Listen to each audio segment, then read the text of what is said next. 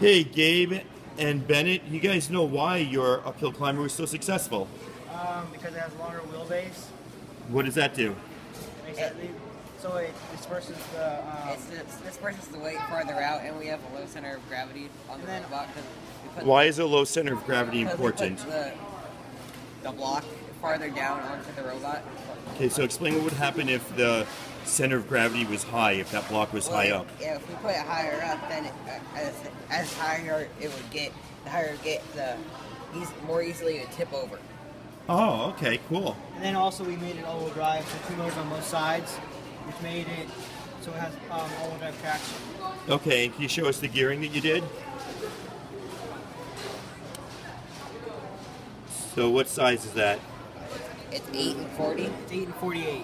No, 8 and 40. 8 and 40. So what reduction does that give us? It gives us 5 and 1. Yeah, 5 Absolutely. Very nice, gentlemen.